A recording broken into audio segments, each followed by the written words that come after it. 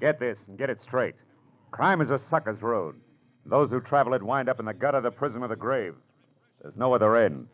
But they never learn. From the pen of Raymond Chandler, outstanding author of crime fiction, comes his most famous character in The Adventures of Philip Marlowe.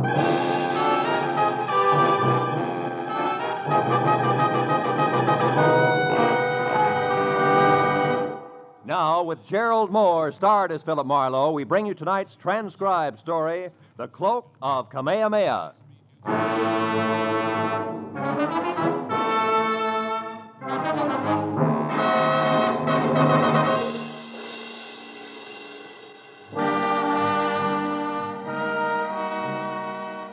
A message that was delivered by a repulsively wide-awake boy missing a tooth front row center arrived at 6 in the a.m. and had come in two parts. The first, scrawled in black ink on a wrinkled piece of paper, said, Marlowe, get hold of a taxicab. Pose as the driver yourself, and at exactly 8 o'clock this morning, come past 8840 North Ogden Drive. Signed, Pollard Schindler. The second half had made more sense.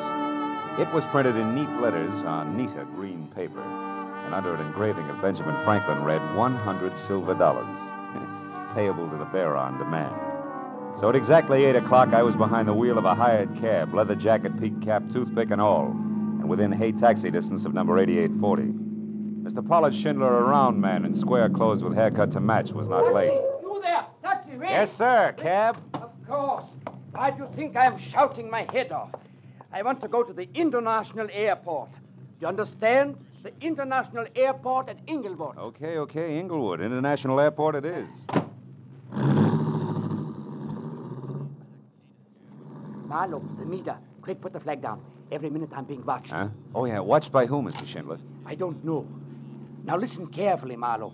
Later, you are to go to the Kamehameha Hotel and wait for a young lady named Lenny Collier. Uh-huh. Then, at the hour she designates, you go to her house, number 44 Diamond Head Circle, and pick up the cloak. Now, wait a minute. Holly Moana, Les Diamond. What is it? The hotel isn't by any chance in Hawaii, is it? Didn't I mention this in my note? No, you didn't. Or did you mention picking up a cloak? That just proves I haven't been myself ever since yesterday. Yesterday, I received this anonymous letter that's postmarked Honolulu. All it says is, Kamehameha's cloak of golden feathers will bring no less than death. Oh, great. Marlowe, have you ever been to the islands? Yeah, twice. Once on business and once pleasure. But then surely you've heard people speak of King Kamehameha. Yeah, I think I do. He was back around the 1780s, right? Yeah. Big organizer, conquered Oahu by driving the defenders over the cliff that divides the island in two in the... The Pali. Oh, yeah, Pali. Now, Marlowe, the feathered cloak that Kamehameha wore was about 100 square feet, and every inch of it a golden yellow feather. Uh-huh. And valued at more than $500,000. Hey, how come? The feathers. Oh, the feathers, yeah. They are from the now extinct black mama bird, Marlowe. There was only one yellow feather on each bird. Well, I could explain why they're now extinct. But don't tell me that all this is a game of Collier to Marlowe to Schindler with a cloak that belongs to the museum. Oh, no, Marlowe, it isn't with the cloak you speak of. But Lonnie Collier has another one. Less valuable, of course. It's 1/4 the size. Oh? But it also belonged to the king. And it also is made of the priceless feathers. And is this her property to have and to hold legal like? Yes. Lonnie is wealthy. About 25. Went to fashionable schools here in California. And as a result, cares more about fun and pretty clothes than she does priceless heirlooms. I can't understand that.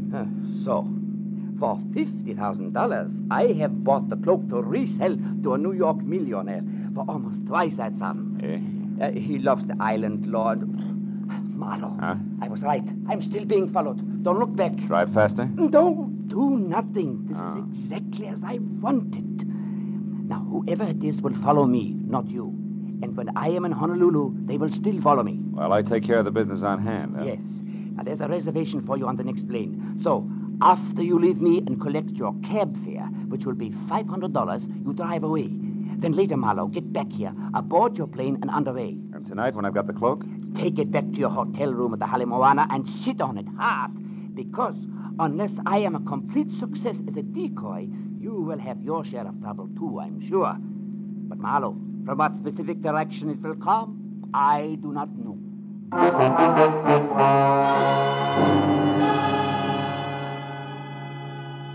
got the $500 to cover expenses for my Honolulu trip and was told to keep the change. Back in my apartment, I packed, got another cab, said International Airport, Inglewood, and settled back to think about the crossroads of the Pacific. There I was wrong, because in the next minute and those that followed, everything was done the hard way. First, we ran out of gas, then got tied up in a traffic jam, and after that got stopped for speeding. All of which added up to me at the airport just in time to watch my plane take off without me.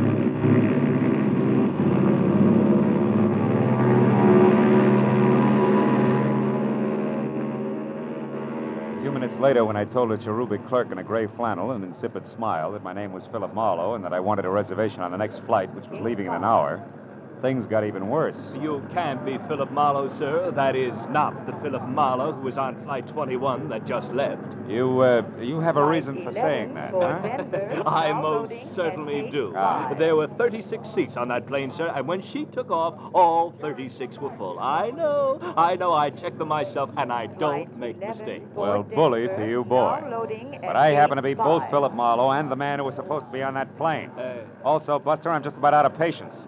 How do I get on the next plane or don't I? Come on, I can't stand indecision. Well,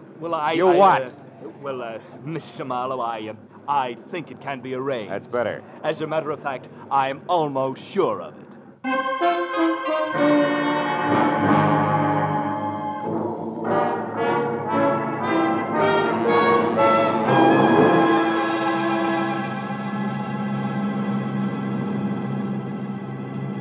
An hour later, the last of California had slipped over the horizon, and there was only clear sky ahead. Oh, I began to relax. My mind drifted pleasantly. Frosted Hawaiian punches, warm white beaches, and lovely hula hands.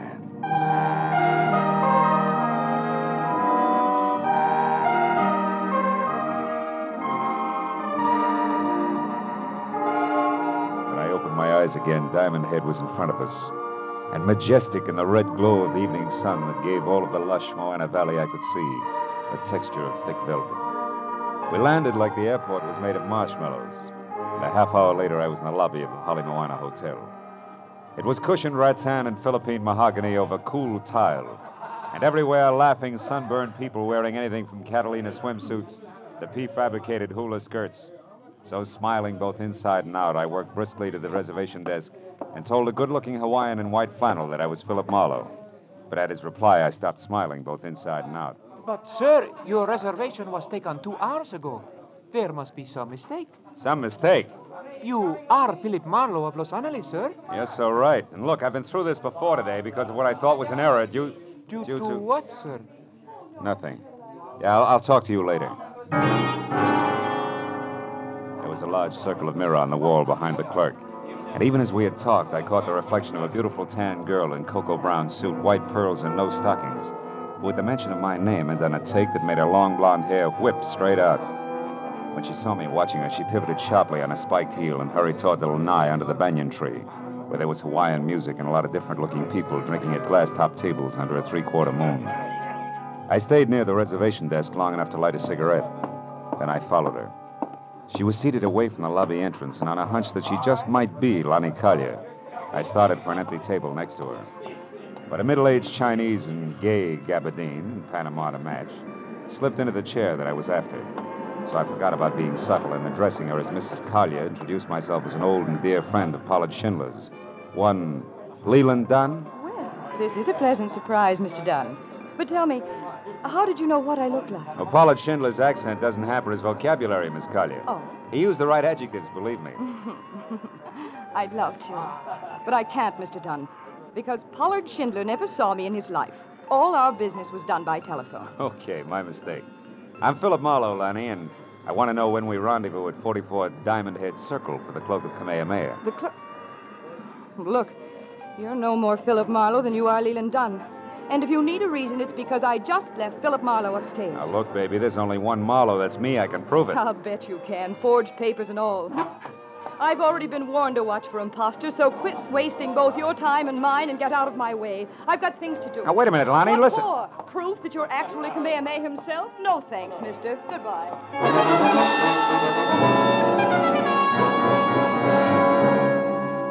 two clues. One, an obvious party who had assumed the name of Philip Marlowe, and the other, Lonnie Collier. Less obvious, but more intriguing. So figuring the road company Marlowe would keep, I followed Lonnie, who by this time was getting into a long yellow convertible. Before I got to her, she lurched from the curb, so I ran across the street to what I thought was a taxi. But I was wrong, because it turned out to be a chauffeured limousine and being helped in by a small, swarthy item of dubious lineage in a wrinkled cotton uniform was the Chinese in gay gabardine and Panama to match, who had been sitting near us on the lanai. What counted more was that he obviously sensed my problem. You wish to follow the girl, sir? Yeah, you know, it's a lover's spat. You know what I mean. I think so. Jolo, quickly. Yes, sir. You know where she is going, sir? I'm not sure. Maybe Diamond Head Circle. Maybe it's cleaning, sir. Oh, well, then let's make it Diamond Head Circle. Is there a faster way there, a shortcut? Oh, yes, there is. Jolo, begin. Yo. Which means what? Means never mind Diamond Head Circle. Drive fast to the factory instead. And do not move, Mr. Marlowe. Marlowe? Oh, heavy artillery. Okay, Fu Manchu, what's with the factory? You out of the way until the cloak of Kamehameha is mine. Which won't work, believe it or not, clever one. There's another Philip Marlowe who at the moment is a lot closer to that collection of fancy feathers than either of us. You lie. A stupid bid for freedom. A bid that will not get you any... Yola! That truck! Look out! As we hit, I slapped at his gun, then jerked the handle of the door and jumped. When I got to my feet, I was on the sidewalk and bruised, but better off than the China boy who was draped over the back of the front seat. A crowd that included a towering Hawaiian policeman who promptly told mine host to shut up gathered in a hurry, so I ran for a cab, gave the driver $10, the address I wanted, and took off.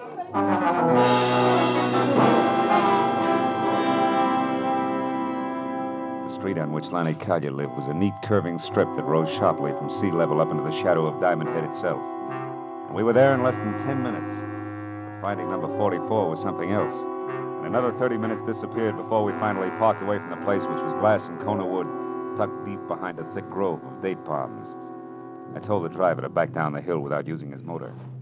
Then I slipped into the grounds and carefully moved toward the house, until what I thought was the trunk of another palm stepped into my path, fast. Stop where you are. At the top, which was over 6.5 feet, there was a shock of flaming red hair. The whole frame was half covered in dirty yellow shirt, once upon a time white ducks and battered brown sandals. Who are you? Someone with an appointment to see Miss Collier. Why? You belong to this place? Yes, and this place belongs to me as well. All of it, Miss Collier included. She's mine to protect, you understand that? Malahini. Malawitch? Malahini, greenhorn tourist, a kind that I hate. A kind that's ravaging all that's beautiful, stealing the islands from those they belong to. Take it easy, Red. I'm not here to stick your pretty island in my pocket when you're not looking. All I want is words with Lonnie Collier. You're like the rest of them, trying with cunning and deceit to turn her head away from these shores and toward the mainland where you come from. I won't stand for it. Why don't we break this round table up and get to the house? I'm in a hurry. All right. But I'm sure that Lonnie will be on my side. So sure, in fact, that we really shouldn't disturb the flower. Should we? Should we, Malahini?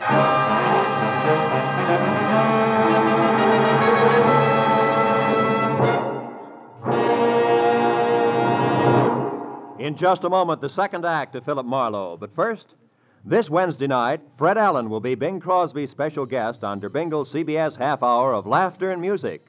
Earlier this Wednesday, the winner of the $1,000 prize in the Dr. Christian Prize contest will also be announced by Gene Herschel, star of CBS's Dr. Christian Show. And don't forget that Groucho Marx and Burns and Allen will also be here on most of these same CBS stations this Wednesday. Now with our star, Gerald Moore, the second act of Philip Marlowe, and tonight's story, The Cloak of Kamehameha.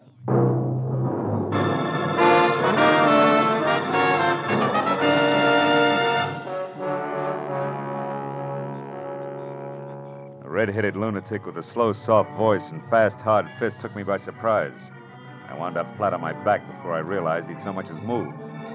By the time I got to my feet and took after him, he was sprinting for a bamboo thicket and had a 30-yard lead. It was all he needed to lose me completely. When I finally untangled myself from the jungle, I came out on the road. But then I heard a motor behind me, so I dove for the underbrush again just as a heavy car roared by. I had seen it before. In fact, I'd been in it. It was the limousine that belonged to the Chinese. The back seat was empty, but the half-caste chauffeur Jolo was crouched behind the wheel like his life depended on it. Now, as I walked back toward the house, I saw that a door was standing open and spilling a shaft of yellow light across the dark grounds. I started up the walk when it came. A second later, Lonnie Collier burst into the path of light and ran for the open door. I went after her, caught her by one arm, and spun her around. No, let me go. What happened? Why'd you scream, Lonnie? Back there in the pond, I heard a noise, and when I came outside, I found him there. Found who? Come on, show me. All right. I talked to him just a few minutes ago. Yeah? And I gave him the cloak. Now it's gone, and he's dead. He's dead with a knife in his back. There. Look, there in the water.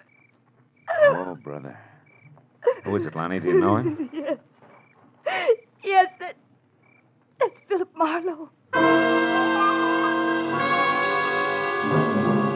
The skin on my neck crawled as Lonnie tagged the thing in the lily pond with my name. He was face down in the shallow water, and 3 inches of crooked steel and the ugly curved handle of a kriss stuck straight up between his shoulder blades. Somebody had made a very grim mistake, but it took 5 minutes of argument and a thorough checking of all the credentials I carried to convince the badly frightened Lonnie. I dragged the body out of the water and up onto the grass. Then I went through his pockets. What did you find? A card from the Hawaiian Island Art Products Company Limited, number 12, Harbor Street. Mean anything? No. No, I've never heard it. What's that on the back? Flight number and departure time of the plane I was supposed to take out of Los Angeles. Whoever he is, he's been one jump ahead of me all the way, right up to your lily pond here. Tell me, was anyone with him when you gave him the cloak? A half-caste in a chauffeur's uniform, for instance? No, he was alone. Oh. I gave him the cloak just as Schindler had instructed me to. Now, listen, Lonnie, there was a down-at-the-heel redhead here just before you came out.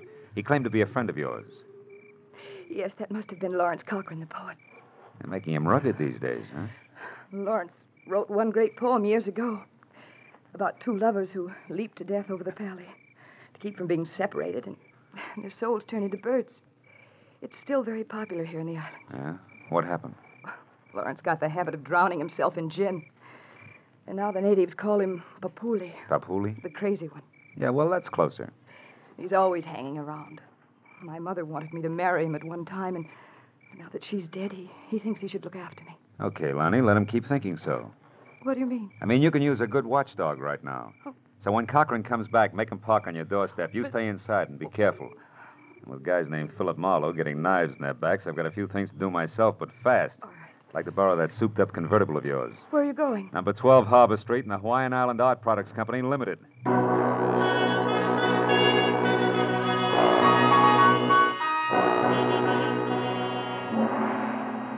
Harbor Street was a narrow, twisting alley 2 blocks below King Street. A social sargasso where the derelicts of the Pacific quietly foundered in dives, built into damp crevices between warehouses. However, number 12 turned out to be a practically blank wall. There was one small window high up, a door with a heavy iron grill over the glass on which Hawaiian Island Art Products Limited, I.K. Lee, President, was painted in small black letters, and a thin passageway blocked by an iron gate at the side of the building. A light burned inside, but the door was locked. So after I'd ruined my shoe shine and skinned all my knuckles, I managed to climb over the gate and edge down the passageway to the rear, where I could hear water running. There's a marble fountain playing in the center of a walled garden as oriental as the Forbidden City. I eased across its rigid daintiness to an open door, peeked in, and then reached for my gun. Because sitting inside at a sleek white mahogany desk was the Chinese in the Panama. Well, this is a somewhat unexpected turn of events. Please, be careful with that gun, won't you? You be careful, Lee, and you won't have to worry about the gun. Tell me something. Why'd you break your neck to get Kamehameha's cloak? You know what'll happen if you try to sell it? My good man, I can sell that cloak every day for the rest of my life. A few feathers at a time. Yeah? The world must be full of feather collectors. Oh, it is. I manufacture the beautiful feather lace that islanders wear on their hats. And while the bird is extinct, desire for its gleaming feathers is not.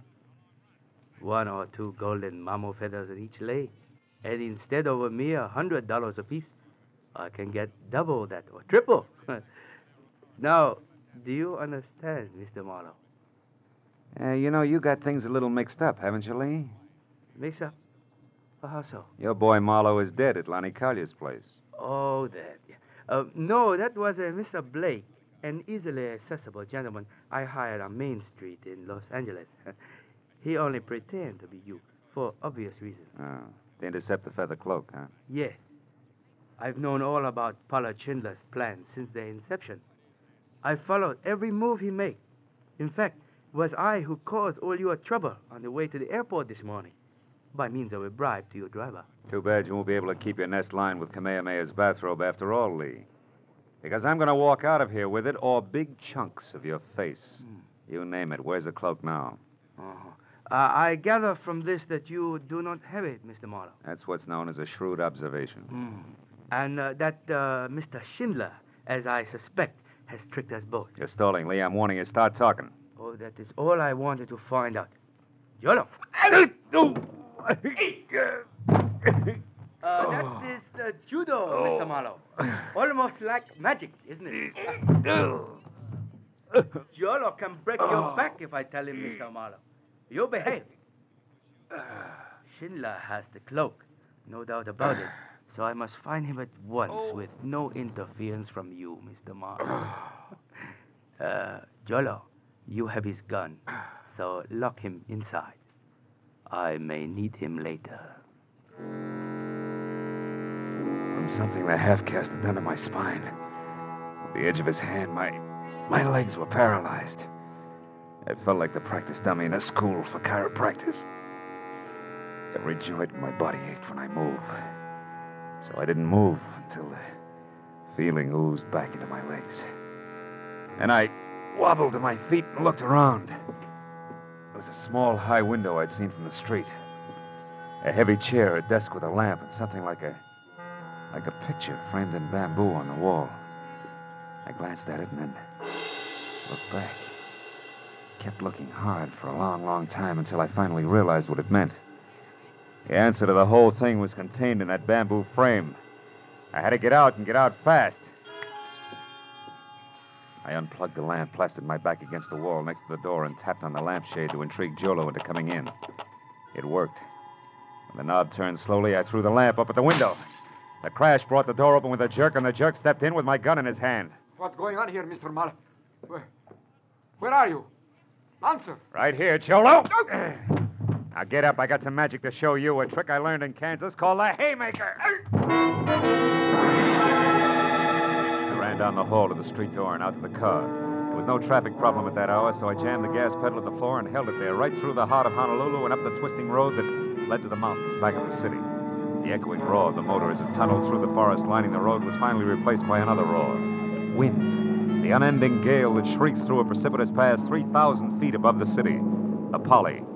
I swung the car to the side of the road and ran the rest of the way, out to where the rocks rose to a knife edge that dropped a sheer 1,000 feet to the valley floor. Then I spotted them. Lonnie lying at the cliff's edge and standing over her, his red hair ripped by the wind, was the mad island poet. Drunk as a lord and flapping around his shoulders like a pair of huge gold wings was the cloak of Kamehameha. No, don't weep, my love. I offer you the freedom of the bird. Come, Lonnie. No, let me go, Lawrence. You're mad. No, Lonnie, you're the mad one. To think you could sell your treasures and leave the islands. No. Your destiny is here. No, stop it. Stop it, you murderous lunatic. I tried to warn Schindler, but the fool kept on. So I killed his courier, the man you gave the cloak to. And I'd kill 1,000 times again to keep you here with me. No. You belong to the islands, Lonnie, like this cloak and I. We must never leave. Come, it'll all be over soon, and our souls will turn to birds and live forever in this paradise. No, Cochran, stop! Marlowe, help me. Stay back! Don't interfere! Duck, Lonnie!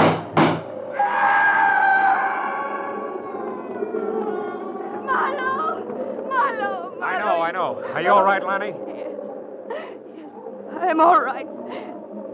Marlowe, look.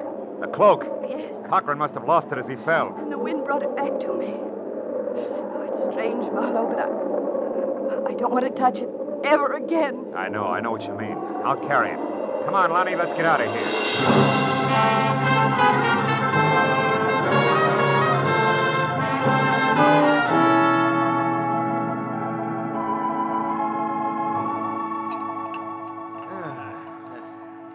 Nothing like ham and eggs and good black coffee in the morning sun to make one forget an ugly night. Right, my friends? Oh, you're absolutely That's right, all Mr. right. Schindler. More coffee, Phil? Mhm. Oh, thanks, Lonnie. So, Lee was picked up by the Honolulu police, huh? Sure. I had it all set up. He'll spend some time in prison. And Jolo, too. By the way, he was still unconscious when we got to him. What in the world did you hit Jolo with, Marlowe? Enthusiasm, mainly. And that's when you got away and came up to the Pally, wasn't it? Mm-hmm. Phil, how did you know it was Lawrence and where he'd be? Well, it's all tied with that one popular poem that Cochran had written, Lonnie. Oh? That anonymous letter you got in Los Angeles, Mr. Schindler, was a line from that poem. Oh, Kamehameha's cloak of golden feathers will bring no less than... How did you find that out, Marlowe? Well, you see, when I was locked up in Lee's factory, I saw a full copy of the poem on the wall in a little bamboo frame. Oh. When I came to that line you just quoted, it stuck out like it was printed in neon. See, for me, that pegged Cochran as the killer. Going on that hunch, I tried to look at things from his angle. He was a murderer, sure to be caught, desperately in love, insanely possessive of everything he thought belonged here in the islands. And he was an unbalanced lush as well. The rest of it figured, that's all. Oh, I see. And when he was cornered, he went back to the one important thing that he'd ever done. Exactly, Lonnie. He was lost. So he identified himself with the hero of his poem and took that as the only way out. It's amazing. Yeah, truly an amazing thing. Yeah, it's a terrible thing, too, Mr. Schindler. Well, we all got what we went after, didn't we? Each of us. Even Lawrence Cochran.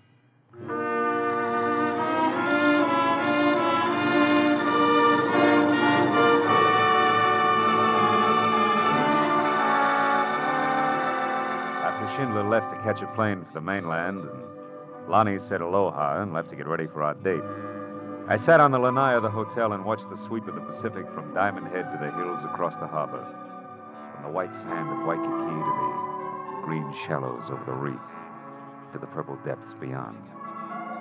As a warm wind whispered through the palms, from somewhere I heard the soft strum of the ukulele. And it suddenly occurred to me, what does aloha really mean?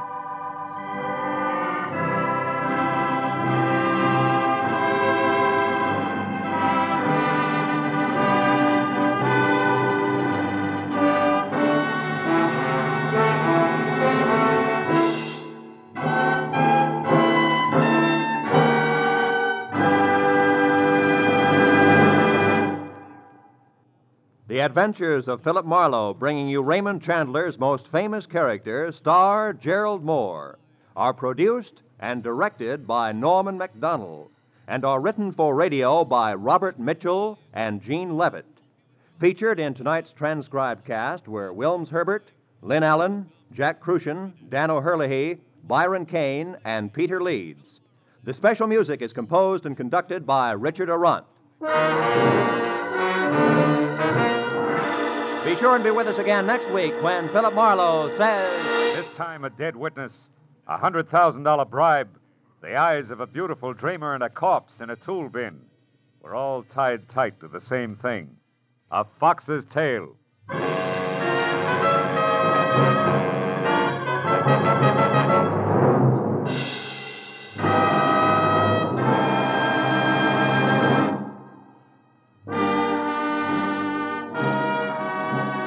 This is Roy Rowan speaking for CBS, the Columbia Broadcasting System.